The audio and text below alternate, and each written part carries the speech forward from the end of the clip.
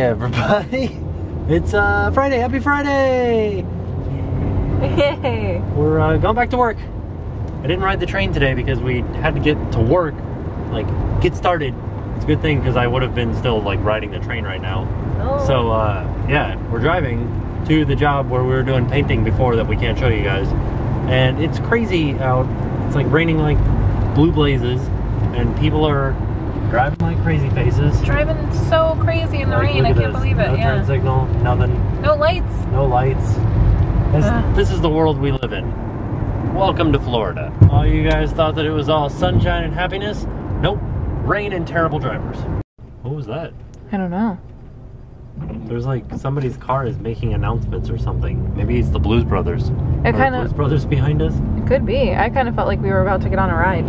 Oh, I thought we were going to get pulled over. It was like, por favor, ciudadano, me la suelta de las puertas. De las puertas. I don't know. I apologize for my Spanish. De las Puertas is my my Spanish Mickey Mouse Coutures cover band. What? It's Of the Doors? Yeah. Alright. Maybe it's my Spanish Doors cover band. Alright. So then we're it would done. Be El Puertas. Oh, El Puertas. We're all done with that. Not done with it, but no, we're done we for have the to night. go back, yeah. Oh man. It is exhausting doing this. It's very tiring. Like I get up at 4 a.m., go to work, come home, get Jen, go back out to work some more, and now it's 10 o'clock at night. I'm sorry. We're driving home. And everybody on the road's a bad driver. But next month, we don't have anything going on. Yet. I think I'm going to refuse anything next month. Good. Say, I think that's a good idea. Unless you pay me in gum. Nobody ever pays me in gum. Or candy. Yeah. I had this weird craving for M&Ms. Regular plain old M&Ms. Like as we were driving home, it just hit me and I could like taste them a little bit in my mouth. And I was like, wow. I really want M&Ms right now. Wow. Wow. Sorry, I wasn't filming you at all. My hand like went down. I had something in my eye. I think I have like some paint in my eye or something. That's not good. I know. So when I was trying to film you, my eyeball was being crazy, so I apologize. You know what's fun? Is hitting every single red light when you're driving home when you're really tired. Green light. Yeah, but not, it was just red. Like just a few seconds ago. English. So, my eyeballs hurt too. Yeah. Teamwork. Alright. Because my contacts need to get changed.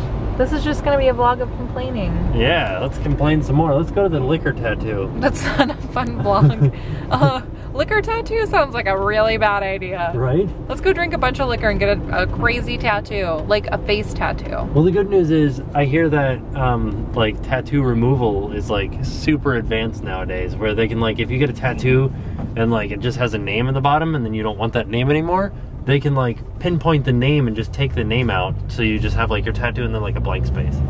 Yeah, but the thing about getting tattoos removed is that when they're done, you just have a scar in the shape of your tattoo. You know what else is the thing about it? You shouldn't, because it's supposed to... You do. It's not supposed to do anything to your skin. It's a burn. They burn you. That's not what it's supposed to do. But that's... You guys, I mean, you guys have seen it, right? On TV and stuff? Ah, on TV. Well, I saw this whole True Life, MTV True Life, about how people were trying to get their tattoos removed so they could get real jobs. Which you can have a real job with tattoos. But they wanted, like, they had crazy neck tattoos and face tattoos, and so they needed to get those removed. And it was so crazy. And, like, knuckle tattoos, and, like, his whole hand was a blister. And it looked painful. I heard that it was painful, but apparently, well, let me explain to you the way that getting a tattoo removed works. The laser shoots in through the skin and then pulverizes the ink at the molecular level, so that it becomes such a small molecule that the body can then just absorb it with white blood cells. So I didn't think that would cause a scar, but I don't know, I've never had it done. Yeah, well it does, because I saw it on TV. Yeah. So the good news is, tomorrow, we're having a party. And the video is going to show you guys all about it. So we're going to have a nice long video tomorrow, even though this one's a little bit short, and I'm sorry for that, but you guys know the situation that we're in. So, I'm going to go to bed, because I'm really tired now. And I will see you guys tomorrow. Now it's time to pay the price.